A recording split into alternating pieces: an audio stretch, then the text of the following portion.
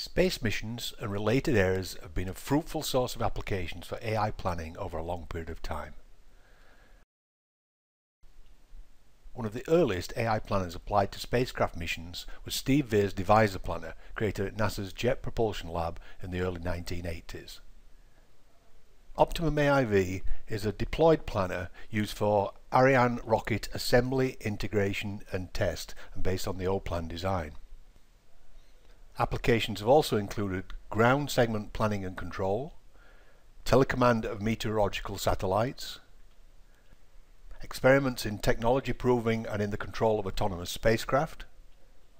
There are a wide range of planners built at the European Space Agency and in NASA, and we'll cover some of those in this feature, and the remote agent experiment within Deep Space One. Divisor, created at NASA's Jet Propulsion Laboratory by Steve Veer, was the first NASA AI planner. It's based on the nonlinear design but added time window handling. It could produce Voyager mission plans. As part of our own work with the British National Space Centre on the TSAT technology proving satellite design, the T-Shed scheduler was able to generate plans on the ground that were suitable for controlling the spacecraft. A 24-hour plan was created, uploaded and executed live on board the UOSat-2 spacecraft. In early work at the European Space Agency, an AI planner for ERS-1 operation planning was created and later modified to become the Optimum AIV planner for assembly, integration and test of the payload bay of Ariane rockets. There are quite a range of projects at the European Space Agency that use AI planning methods, and a few of them are listed here. You can find more details on the European Space Agency spacecraft operation websites. ESA's project for onboard autonomy, PROBA, has had a series of spacecraft which have demonstrated the potential and feasibility of small satellites for advanced scientific and Earth observation missions, and some have been controlled by automated ground systems.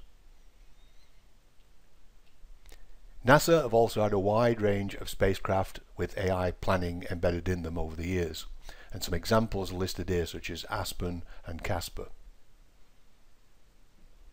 More details of these projects are available at the NASA JPL and NASA Ames websites. The NASA Mars Exploration Laboratory, Curiosity, has been a target for a range of AI methods during its development stages and now in its operation. This has not only included the rover itself, but also the communications with it, spacecraft to support it, the operation centers which are used to control and communicate with the robot, and even some of the preparatory work which has gone into the design simulation of the rovers and other equipment that's relevant to these missions. Take a moment to think about the Curiosity mission.